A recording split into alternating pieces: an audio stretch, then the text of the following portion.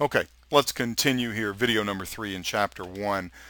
Again, this will be the last lecture video, and we'll get into demo. We will have some more lecture videos later, but we'll get into demo in the next one.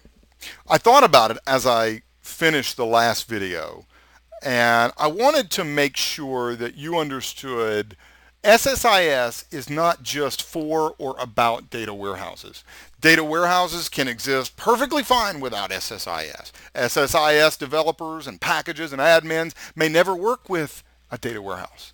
Okay? They're not related technically, it's just that they work so well together.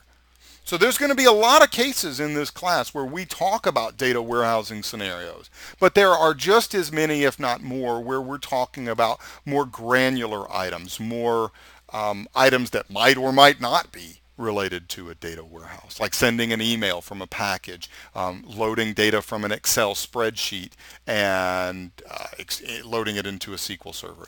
Is that related to data warehousing? Could be. Not necessarily, though. Taken by itself, we don't know. Put into a bigger context, it might be, though.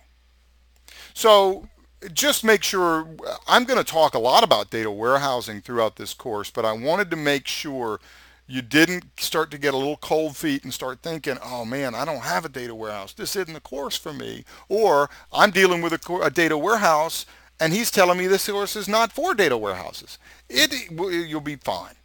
Okay? We're going to talk plenty about all the different scenarios. But, truthfully, not every organization needs a data warehouse. You got a 300 megabyte application. You don't need the overhead of having to have people with specialized skills and special hardware to deal with a data warehouse. And sometimes you're just doing simple things like a migration. Maybe your organization has been using Microsoft Access and you've got this really awesome forms-based Microsoft Access application that everybody's gotten used to using for the past several years. And you've grown and now you're starting to feel a little growing pains. The Microsoft Access database is giving you some errors or timeouts or things are taking longer. And recently your chief technology officer, your CTO, got on this big SharePoint kick. And so now you guys are charged with getting it all out of Access and bringing a lot of this into SharePoint. But you can't leave your old data behind. Got to bring it all over. How are you going to do it? Okay, well, SSIS could help. You're migrating. You're going to migrate that old table data into SharePoint. Or you might just be writing a brand new custom ASP.NET application. Awesome. SSIS. Let's go get the data. Let's bring it into SQL Server. That's the kind of stuff we can do. That doesn't have to be related to a data warehouse at all. Okay, now one of the huge terms that you got to know is what ETL means. Fairly simple. You could see extract, transform, and load. I think in the last video I tried to make use of that so that you would be prepared for it when we got here.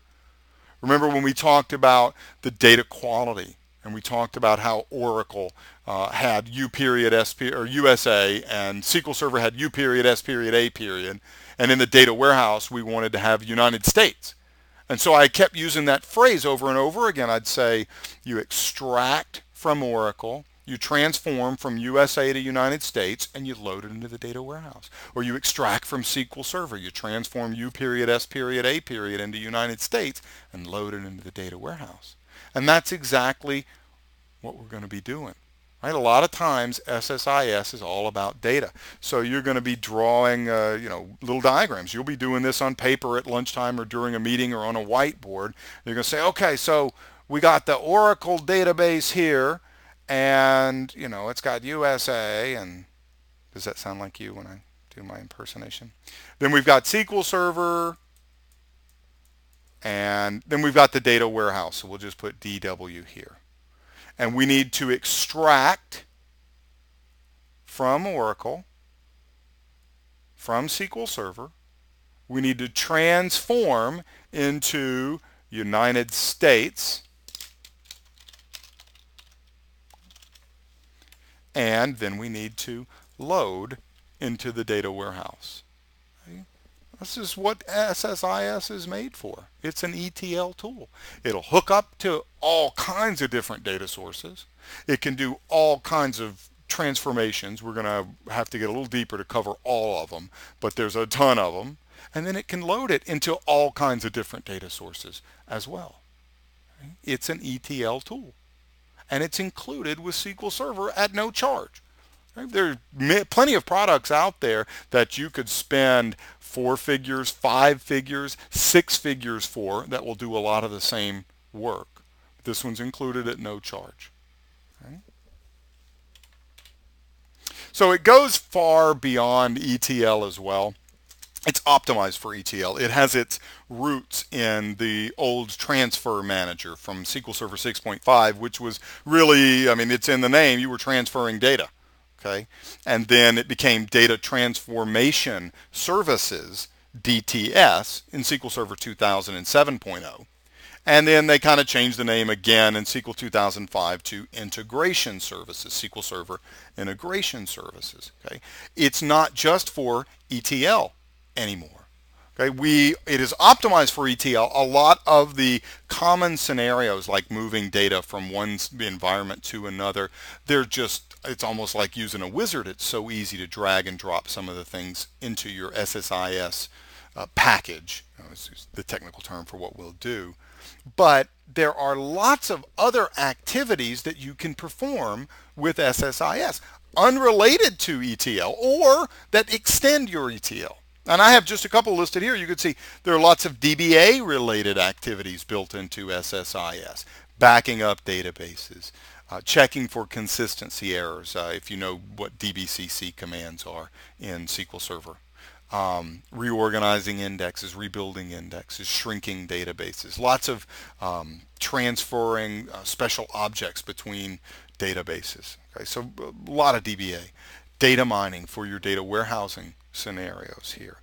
File and folder management, creating folders, deleting folders, responding to environment triggers like what happens when the E drive gets full. And when I say environment, I mean like the host environment, the operating system that it's running on, for example. And if you're a .NET person, you can custom code whatever you want in C# or VB and pretty much do almost anything that you really want to. You hook up to Yahoo APIs and you pass in a location, an address, and you could then geocode or get the geolocation. You could get GPS coordinates. You can do all kinds of stuff as a .NET developer. It's just very extensible. Okay? So I think that's really the basics. I think you have enough here to get us started. So I tell you what, let's leave lecture land and let's go to demo land. So I'll see you in the next video.